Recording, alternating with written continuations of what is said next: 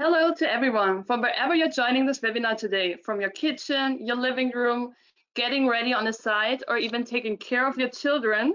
No worries, this webinar is automatically on mute and no one can hear or see you. So in this scenario, which most of us are in right now, the quarantine is exactly what we want to talk about today. GDPR risks in the teleworking.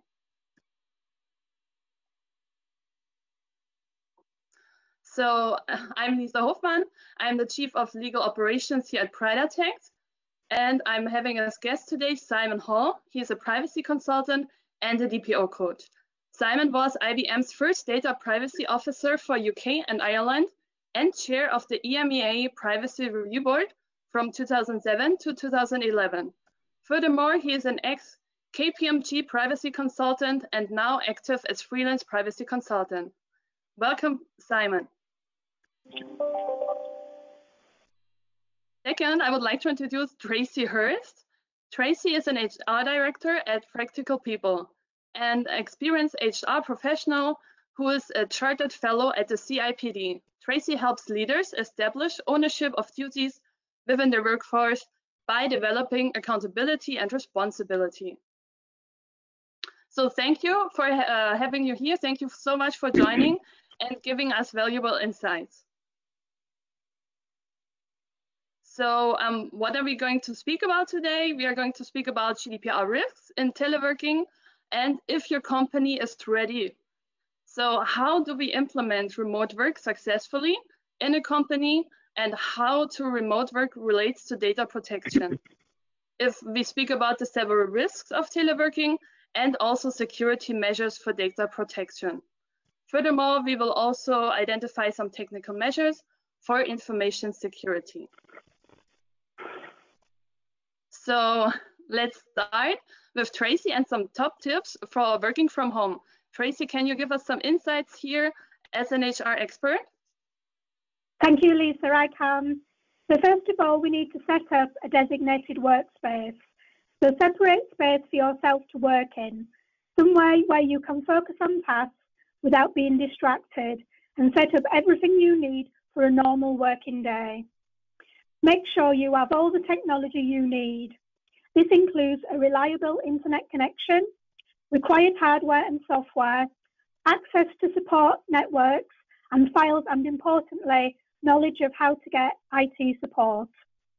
Get dressed might seem like a common sense one, but very important. Changing into working clothes will help you mentally switch on to productive work mode. It will also help you distinguish between home working and home life. Write a daily to-do list. Set out a list of realistic, achievable tasks to keep you focused. Know when to step away from your desk. Be clear about when your working day begins and ends and take regular breaks to refresh. It's easy to let yourself always be on when your home and office are in the same place. Stay in conversation. Contribute regularly to your team chats, group emails, so you don't drop off the radar. Ask about what people are working on and share what's on your plate too. Foster good relationships. Make time for non-work chats as you would in the workplace and use video calls to maintain face-to-face contact. Be clear in your communication. Speaking in person gives you visual and audio cues that help your communication. Speaking remotely removes a lot of that extra information, so make your communication extra clear and concise. Ask for support when needed. Speak out when you need assistance. Further training and support. Your manager, colleagues and you are part of one big team and should be supporting each other, even remotely. Make remote working work for you. Change where you sit, put on some music, whatever helps you work, and enjoy the perks of working from home. No commute or uncomfortable shoes and all your home comforts, but be mindful of not overusing the biscuit tin. So the next top tips are on managing remote teams. So first of all, we need to agree ways of working together. So make sure every team member is clear about how they will work together remotely, how you will keep each other updated, and how frequently. Show the big picture, but be prepared to be flexible. Remind your team about the big picture and how their work fits in. If some team members can't carry out all of their usual functions, consider skills they can lend to others to help them meet their goals. Set expectations and trust your team. Be clear about mutual expectations and trust your team to get on without micromanaging them. Focus on results for your business rather than specific activity. Make sure your team have the support and equipment they need. This includes any coaching they might need to use online systems and work remotely. Keep your calendar visible and maintain a virtual open door policy for everyone. Have a daily virtual huddle. This is essential for keeping connected as a team to check on each other's well-being and workflow and keep on track. It needn't be long, but regularity is key. Keep the rhythm of regular one-to-ones and team meetings. This maintains a sense of structure and continuity. Share information and encourage your team to do the same. Opportunities to pick up information in passing are more limited when working remotely. Share appropriate updates or learning from other meetings and projects and invite your team to do the same. Tailor your feedback and communications. People can be more sensitive if they are feeling isolated or anxious, so take this into account when talking or writing. Communicate regularly, not just when things go wrong, whether it's information, praise or criticism. Listen closely and read between the lines.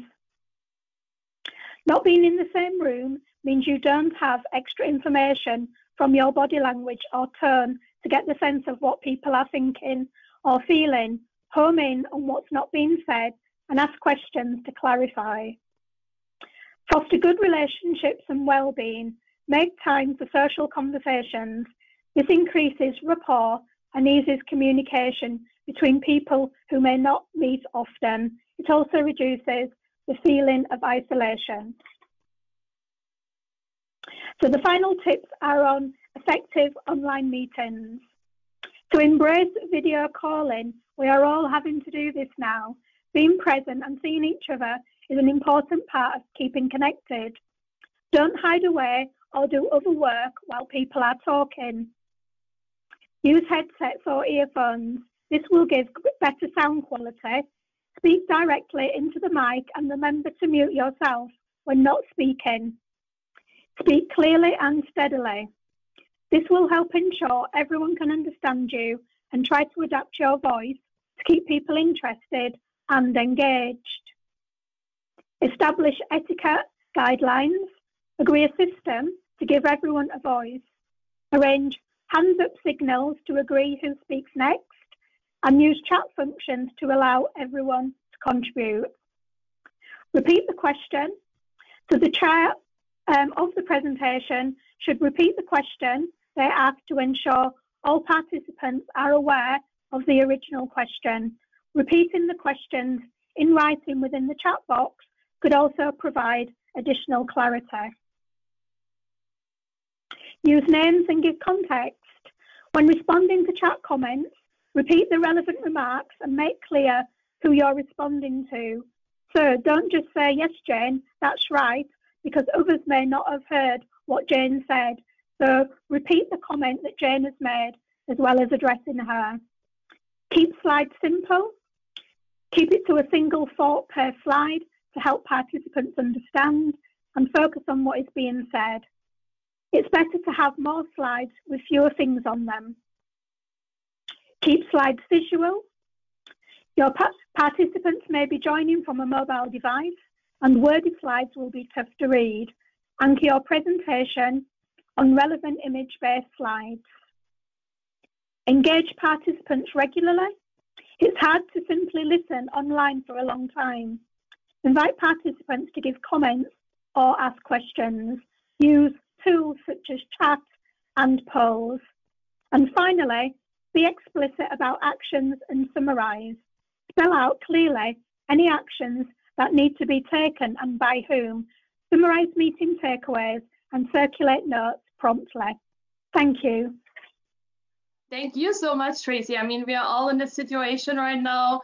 We are all in this together. So thank you so much for this valuable insights and tips we can all use, especially the ones for employees.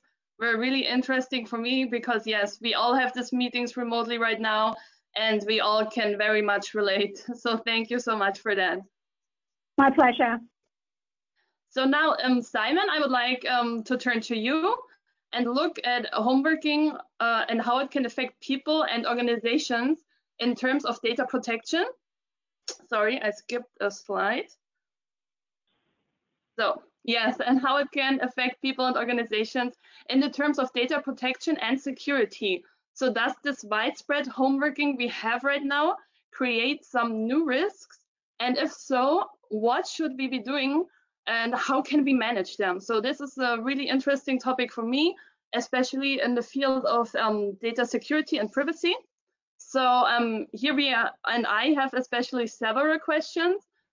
First of all, what do you think employers should be doing to maintain security with so many employees right now working from home? Thanks, Lisa. I promised I wasn't going to do this. I'm going to give the standard privacy advisory answer, which is it depends. For some organizations, working from home has been a habit for many years. I've been a mobile or home worker for pretty much the last 20 years, most half of my working life. So those organizations, they're already having all the, they've already got all the mobile infrastructure in place. So it's mainly just a question of scaling that up. Then there are obviously many organizations that have been operating bring your own device for years. So they should already have BYOD policies and measures in place, assuming they were getting BYOD right in the first place, which, as we probably all know, hasn't always been the case. So that really leaves the rest, and these are the ones I want to focus on. These are the thousands of mostly small, medium-sized businesses, organizations that have little or no experience of mobile or home working. So really, these are the employers that I want to focus on. Before I just go on to answer this question about what employers should be doing to maintain security, I just want to be clear that we're just talking about security for privacy here, not security in its wider sense. So we're really focusing just on those aspects of security that enable organizations to ensure that we're providing adequate safeguards around our processing of personal information. So there are essentially three areas of security risk that employers need to think about. Remote access is the first, use of personal devices is the second, and then physical security. Obviously, when stuff is no longer on site, it's kind of out of sight. So we need to think about how you secure things in a different environment. So let's have a look at remote access firstly. I think for any organization that has had to send or has allowed its employees to go and work from home in any sort of significant numbers, the big risk is around just the large scale uncontrolled remote access to your company networks and systems. Need to think about whose Wi-Fi they're going to be using. I mean, I don't know about you, but I've got, I don't know, Sky or BT or something. Most of us, I'm sure, will have that. But I have some of my kids, for example, who are in their 20s now. They're getting to the stage where they are getting these sort of Wi-Fi's. But in the past, they would take any old Wi-Fi that's going free. If they lived above a chip shop that had free Wi-Fi, they'd log into the chip shop free Wi-Fi. So we've got to really think about the sort of Wi-Fi they're using. Another risk which probably a lot of people haven't really thought about. If you've heard of pineapples, I heard about pineapples recently at a conference, and gave me quite a shock. Pineapple is basically a device that can hack into Wi-Fi and basically create a fake Wi-Fi capability. And the example we were given was that a guy just drives up to the perimeter of an airport with one of these pineapples in his car and his boot, and turns it on and just waits for the planes to come in. And of course, as soon as the plane lands, everyone puts their mobile phones on, and these pineapples just suck up everything that's on them. So one of the things about if there are bad guys wandering around, now that so many people, especially senior people, are working from home, then, for example, in apartment buildings, prestigious apartment buildings, they could be a really good feeding ground for bad actors with pineapple users. So just making sure that people are aware that they really need to make sure they're definitely logging on to their own Wi-Fi or to a secure Wi-Fi. The answer here, usually, in my experience, has always been virtual private networks, VPNs, where the employer basically distributes these tokens, and there's a code which you use your user ID password, and then you also have to do this this third factor authentication using the code on your VPN, which is constantly changing. These networks basically create a secure environment. I'm not into the security aspect of this, just the privacy side of it, but it is really important to make sure that that you're managing the risks around the remote access. And then I talked about the use of personal devices. A lot of people working in the office day to day will not be using laptops. A lot of them will be using desktops. And when they're sent home to work, it may not always be possible or appropriate to send them home with a great big desktop machine in their, under their arm as they get back on the train for the last time before they go home and work for a few weeks from home. The use of personal devices has really caused trouble ever since this BYOD idea was invented. It certainly hasn't been as much fun as the old BYOB. Any of you who are old enough to remember the 70s will remember that no party invitation ever came without the letters BYOB, bring your own bottle, on the bottom of it. But bring YOD is, like I say, a rather more significant issue, raises some real risks. For organizations, I said earlier, organizations that have been practicing BYOD for quite some time, the key to it is to have the appropriate software put onto those devices. If you're just sending somebody home and saying, use your own laptop, you can email us from here and just carry on working, we'll send you documents that you can work on. The lack of control you're going to have over security is utterly unacceptable by any measure. The answer again is, as opposed to the virtual private network, the virtual machine software, VMware, AirWatch. A lot of you probably have heard of. Many of you may be using. Good was another one we used to use when I was at KPMG.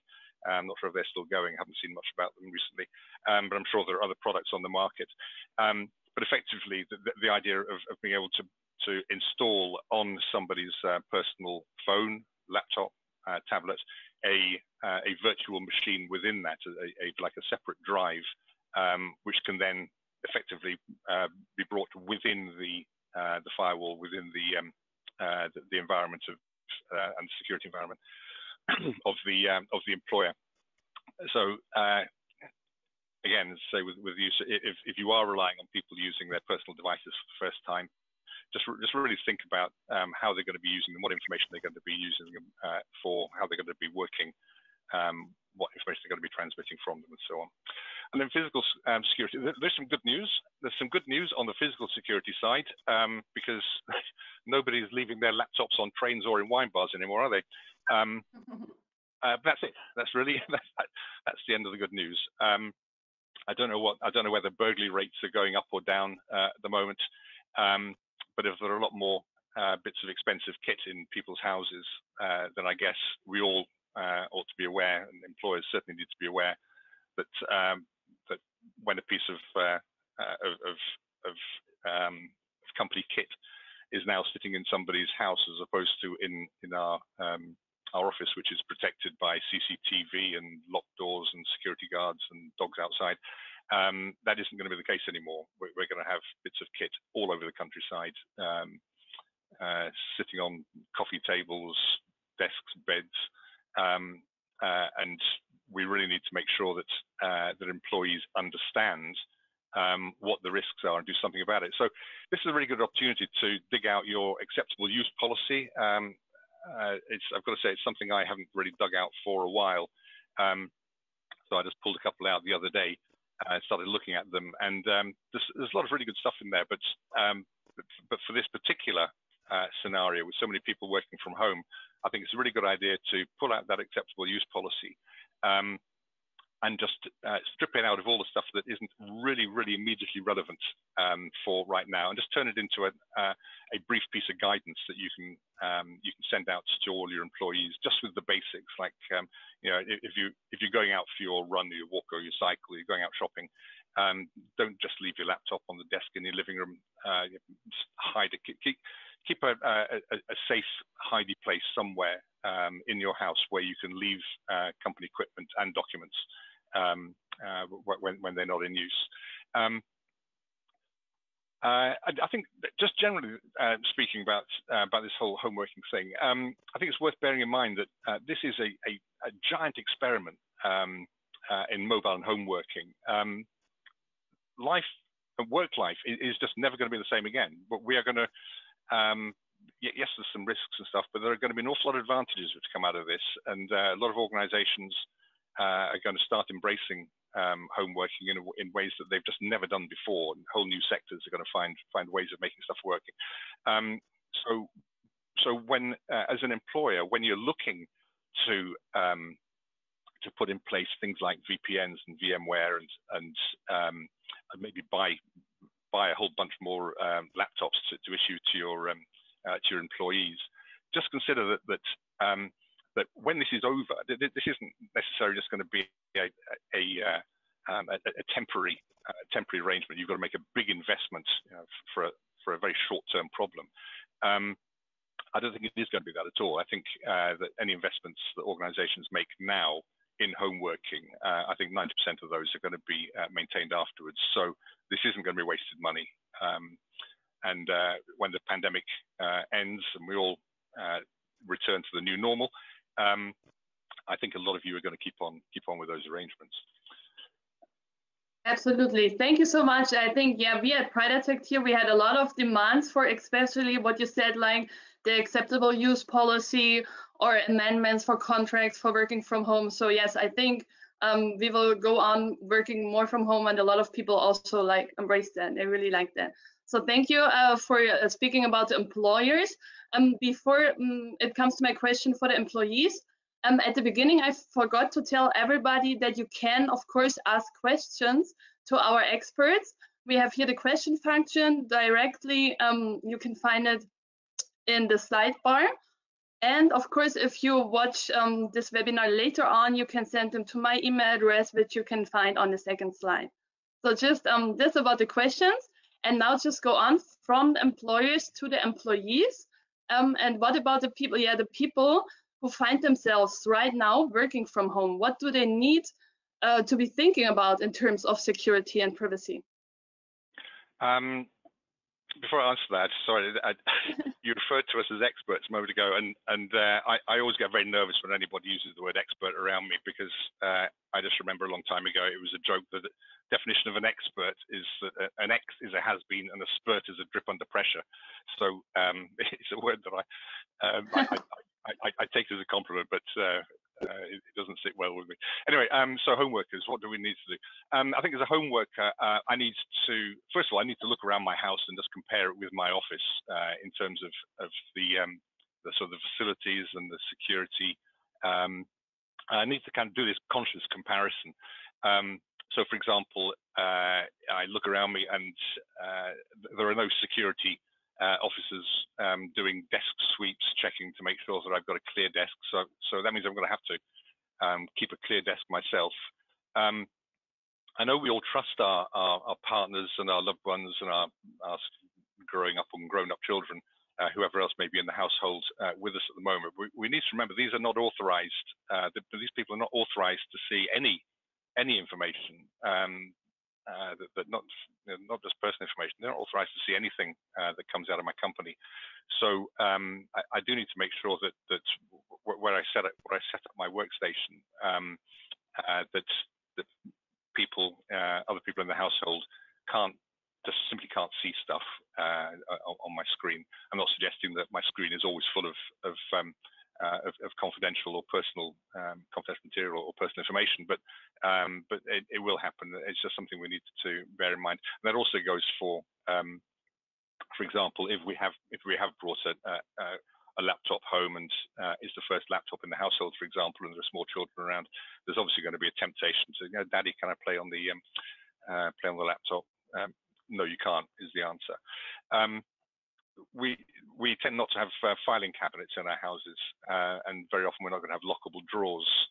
So I'm going to need somewhere safe to store my laptop and papers. I mentioned it earlier. Even if it's just a hidden space, it's better than being openly available. But somewhere, I need to find somewhere that I can put my laptop and papers when I'm not using them. I've very likely got a printer. I may or may not have a cross threader. If I have a printer, how secure is it? I think the first thing is just I need to avoid printing if I can. Just don't do it. If it's absolutely essential, then I've got to make sure that I've got some means of disposing of that paper when I've finished with it. And if it really comes to it, then if necessary, again, just hiding it somewhere, locking it away somewhere, and then taking it back to the company, taking it back to the office when I return to work. But the idea of creating print confidential paperwork while you're working from home just doesn't sit well. So as an employee, I think I would just try and minimize that. I need to recognize that I think we're all much more lax, aren't we? We need to recognize that with our own laptops, our own phones, our own tablets, we tend not to have the same level of password and security, and we don't encrypt them and this sort of thing. So we need to recognize that there is a difference between my company's security standards and my security standards, my personal security standards, and that my standards are not good enough. I really have to make sure I understand and follow as closely as is possible in the circumstances. That I really try and stick to the company's security standards and not my own. And that's especially, I think, if I'm using my own laptop for company work, that's something I've got to really be aware of. Yeah, absolutely. Totally right. We all have to check ourselves there.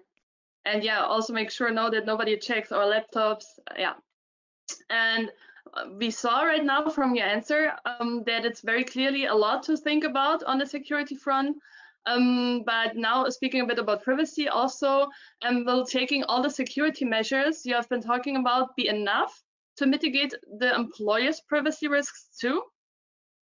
I think that's hard to say, but no more hard than is in ordinary circumstances. As you know, the law requires adequate protection, adequate safeguards for personal data, and that is always going to be a relative term. We've always known that, so we just really have to apply that these words, these concepts in the new circumstances. I think the key thing is that, and the reason why the law doesn't specify any sort of forms of protection is that it really does mean that they must be adequate in all circumstances. So whatever the circumstances of your processing, the protection's got to be adequate. So that means, obviously, as we've been looking before, we've got to understand what the risks are, we've got to identify those risks, the privacy risks, and then we've got to put appropriate protection, appropriate safeguards and controls around them. I think ultimately it's down to accountability. If you can demonstrate that you have assessed these new risks and you've put appropriate proportionate measures in place, I think the ICO, well, I know the ICO will clearly treat you a great deal better than if you can't demonstrate that. So at every level, it just makes sense, at least to understand the risks. There are some particular privacy risks I want to call out here, because all this remote, unsupervised access to company systems and data, it's going to require additional measures, isn't it? And some of these could be regarded as intrusive into employees' private lives. I think managers will obviously need to communicate more closely. As Tracy was saying earlier, it is a different scenario. You do have to talk more to your to each individual employee. You have to make sure that they're engaged. You have to. I'm hesitating. I'm trying to find the right words to say this, but clearly, you want to rely on trust and communication. If you don't trust your employees, you shouldn't have employed them in the first place. But there are temptations working from home that don't exist in the workplace. So we have to recognize that. So employers and managers are going to have to do more supervision, checking that work is actually being done. One of the things I've really got to shout out here, and I first came across this back in IBM about 2010, something like that, when somebody was thinking of buying some software for two perfectly legitimate reasons, but it turned out that this software, I won't name it, but it was American software. And when I went onto their website, its headline was basically, do you want to know exactly what every employee is doing every minute of the time, every keystroke? Do you want to know every time they step away from their keyboard? Want to know what they're doing? Employee spy software, apparently, as I put in my post on LinkedIn, rather like toilet rolls and bread, the shelves have been stripped of employee spy software.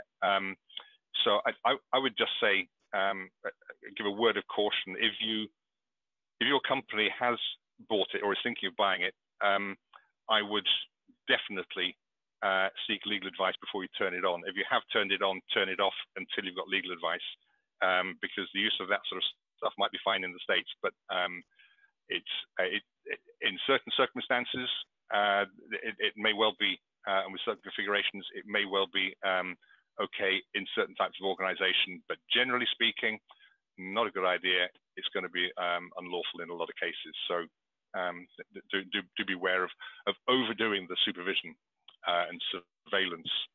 I think it's also worth reminding ourselves at this point that privacy rights are not absolute. One of the recitals, I think it's recital 4. Don't quote me, but it's pretty early on anyway. It basically says that data protection rights need to be balanced with other rights and interests. Now, that is no different now than it was before, but I think it does make a difference in terms of legitimate interests. So one of the things that I'm just about to do now with my clients, and maybe I'm late with it, and maybe a lot of you have already done this, do a legitimate interest assessment to basically to justify the extra, the additional use of, for example, employees' personal contact details, because we might be using their home phone number or their personal mobile to have calls with them. We might be communicating with them on their personal laptop, to do video calls, and using their personal laptop camera for events like this. This is suddenly using employee personal information which, yes, we've had in the past and we've used in the past, but never used to this extent in the past. So I think we need to do those assessments. I have no doubt that in the vast majority of cases, the results will prove that, or the output will be that that the legitimate interests are not outweighed by the rights and freedoms of the individual in these circumstances, not least because it's obviously in the employee's interests as well to have a job rather than to be out of a job, notwithstanding all the benefits that are being provided. So yes, so from the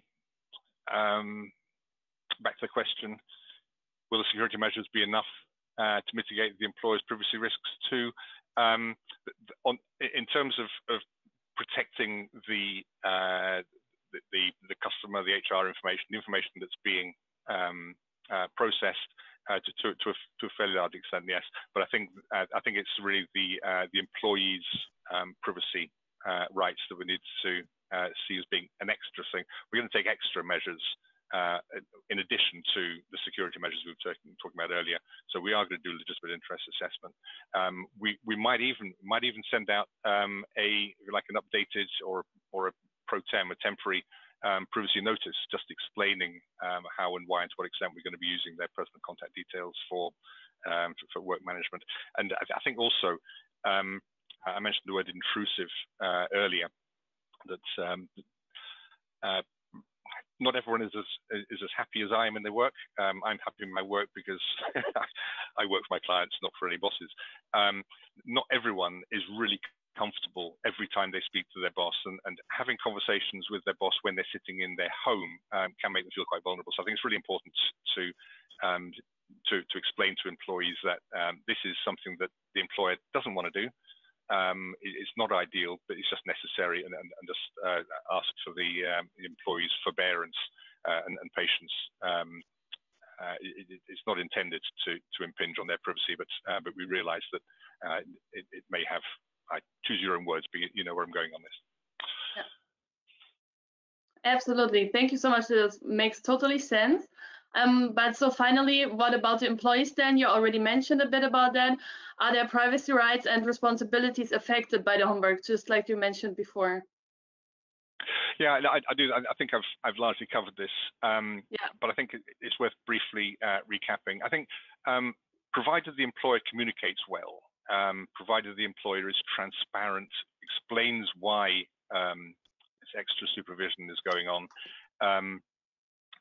I mentioned this sort of spy software and sort of dismiss it, but I think that it's perfectly legitimate to maybe to increase the monitoring on the existing content blocking software and data loss protection software. The software that basically monitors employees' use of or access to the network, to the internet. It's the stuff that prevents access to pornography and illegal sites and terrorist sites and gaming sites and so on. So it may be necessary just to monitor those or to use those tools, those monitoring tools, just with a bit more focus than in ordinary working opportunities or ordinary working circumstances. But I think again, it's really important to let people know before you do it, and certainly don't do it and don't have managers calling up their employees and saying, I see you've just spent the last 15 minutes on a gambling site. That's not a good idea. That's going to get you into more trouble than it'll get them, if I'm honest. So I think it's a good idea to remind employees, or if they didn't already know, to tell them that we do have monitoring software that does prevent access to their to certain types of inappropriate and unlawful sites.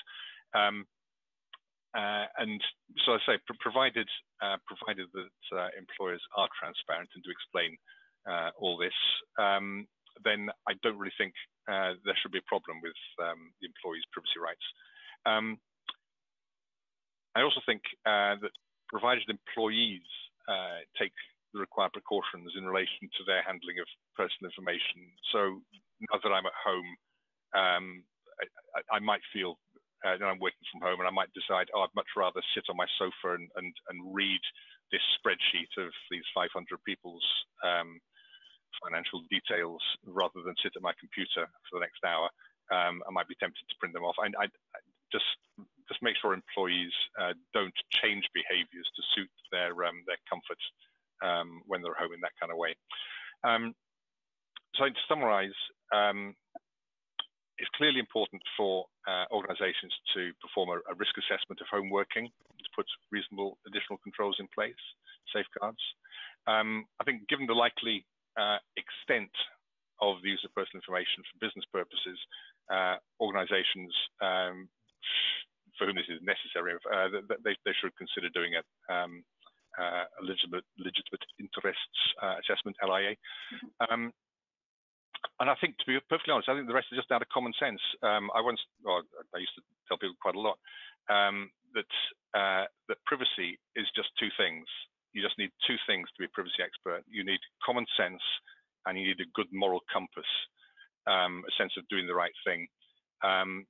Of course, we all know it's more than that, and thank heavens it is. Otherwise, none of us would have a specialist job these days. But it really is, I think, the best advice any privacy advisor can give to any individual, any employer, any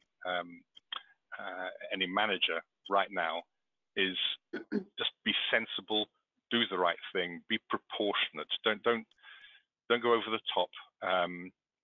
One of the examples that came up quite a lot recently is whether a manager or employer should be able to tell their employees if one of their colleagues has got coronavirus. The ICO actually gives some really good, the guidance that the ICO has provided seems to be quite slim, but in actual fact, it really just hits the spot. And it's basically, yes, of course, your first priority has got to be for the health and well-being of people. But the chances are you don't actually need to tell them that it's Jim who's got it. You just need to say somebody in the office has got it. So take care. I think the reality now, we've all been pretty much at home now for over a week, and soon it'll be 2 weeks. The need to share that kind of information will reduce anyway. But generally speaking, on the subject of sharing information, because one of the big risks we haven't talked about is the risk sharing, the data sharing risks. Generally, the risk has always been perceived about sharing too much, but I think in times like this, there's a real risk of not enough information being shared to enable the government and the first-line services to really clamp down on this and make sure that the pandemic causes as little damage to people and society as possible. Clearly, that we've got to do an awful lot of data processing, got to do an awful lot of data sharing. But again, the advice just keeps coming back to this common sense, proportionate, transparent approach. So those are my closing words. In short, be fair, be transparent, and be proportionate. Thank you so much. I mean, this has been a great summary. From you covered the topic of privacy and security in a home working perfectly. I think a lot of companies can take a lot of value from that. So thank you very much. I see that the two next slides we have here is what you actually just spoke about. So it's a summary. After the seminar, after the webinar, we send it out to everyone, to all the participants and the ones who were not able to make it, so they can see and read further about the points Simon just mentioned right now. And we come a little bit also to how PridaTech can help you. How PridaTech can help you, of course, in general, and also handling this delicate situation right now. We from PridaTech have developed an easy solution in order to support GDPR compliance in companies. So first of all, you need to identify the risks, and PridaTech helps you to detect and identify the risks. Afterwards, after you have detected all the risks, you need to define and suggest preventive actions. Also hereby, by knowing the risk in your company and afterwards to define the necessary measures, helps you to also mitigate the risks. PridaTech helps you with this, with definition suggestions of measures in your company. And the third point would be also monitoring all the implementations you made.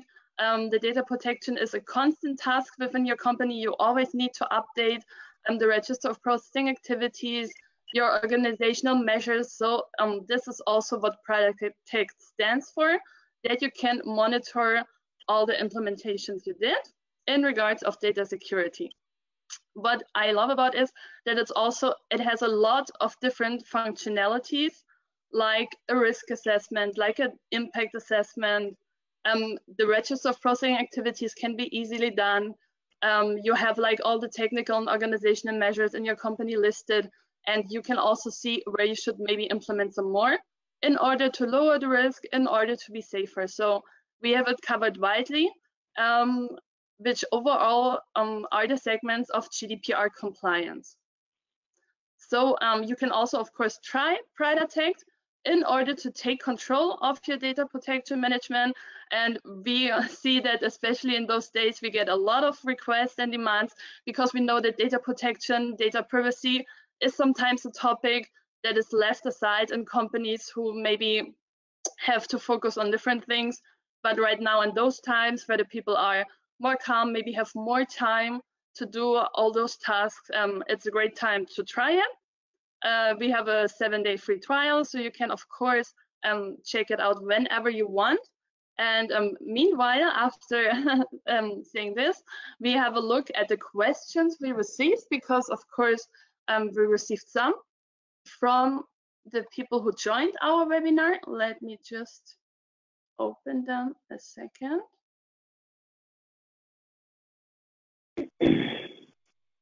So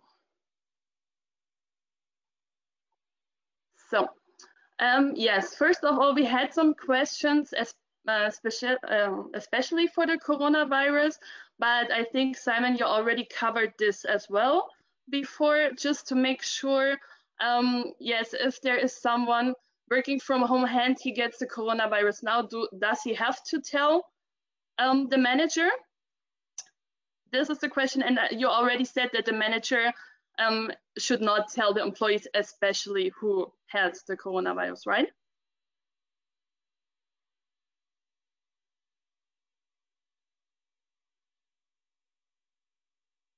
Simon, I cannot hear you right now. Maybe it's just me. No, it is the mute button. Okay, great. Just kidding. So this is where I'm at home. I'm working from home, and I get the coronavirus. So I call in sick to my manager, and my manager says, "Is it coronavirus? Do I have to tell him?" Is that the question? But because if it is, my view would be no, you don't. Not everyone agrees with my take on sick notes and the rest of it. My view generally is that an employer has every right to know whether you're sick, because various processes then start kicking off around sick pay and fit notes and sick notes, and return to work and so on. But because they're not a medical professional, I can't see how it can possibly be necessary for a manager or employer to need to know the exact nature of your sickness. They need to know the expected duration. I think it's fair of them to ask if you're okay just from a personal point of view, but really, for business purposes, they need to know how long you're likely to be off work, and that's kind of it. So certainly, if an employer said to me, "Is it coronavirus?" I said, I would just say, "I'm sorry, I don't really want to go into what it is. I'm just telling you that I am sick, I am ill, I'm taking medication or whatever, but I don't want to go into the details of it." Will be my view. Yes. Okay, great. Then we have one other question. It's like some people tend to be a little more relaxed with leaving their computers unattended, or more importantly, unlocked. How can you mitigate the risk of an inadvertent access to sensitive data or even manipulation if spreadsheets leading to potential loss of data? It's difficult. So basically, we're talking about people using their own devices. If they're using a company device, then various things like auto lock, where the screen automatically locks after 5 minutes or whatever, usually 15 minutes of inactivity. That could always be reduced to 5 minutes or something. Yes, that could be done centrally. How do you basically, it's like I was saying earlier, you give them some rules, you give them the house rules drawn from the acceptable use policy in part, but also, as I said, just the practical guides that each employee needs to understand that they are not in the secure environment of their office anymore. This is a true story. A few years ago, it wasn't a colleague of mine, it was a friend of a colleague of mine. She was working from home one day, lovely sunny day, had the French windows open onto the private garden, went to make a cup of tea, came back, laptop had gone. It had been open and unlocked at the time, which means that although it had whole disk encryption, as I understand from the story, the fact that it was actually open, all the thief had to do was just basically keep it going until they could get it powered and prevent just strip all the data out of it. So it's just really important. Yes, people do steal things. It's sad that it happens, and it's much easier to steal from somebody's house. As we go into the summer, I think quite a lot more people might end up working outside. It's not very easy with a laptop in the sunshine, I know, but it doesn't stop people trying. And the idea of leaving your laptop on your patio table while you go and make a cup of coffee is, I can just see it happening everywhere, but just so many opportunities for some rogue thief who happens to be passing, doing his 1 hour permitted cycle ride, deciding to help themselves to your laptop. Yeah, of course it's going to happen. Employers just have to make sure they get the right messages to employees, and employees have got to step up and just comply with the rules. Perfect. Thank you so much. This is all from the questions we have right now. And so again, if there are questions after the webinar, you can send them to me, to my email address in the second slide, and Simon, Tracy, and I will be more than happy to answer them also later on. And so far, thank you so much, Tracy. Thank you so much, Simon, for joining, for giving us all this very valuable insights. It was really interesting. And for all the listeners, thanks to everyone for joining. And yes, stay safe and stay healthy. Bye-bye. Bye, everyone. Bye.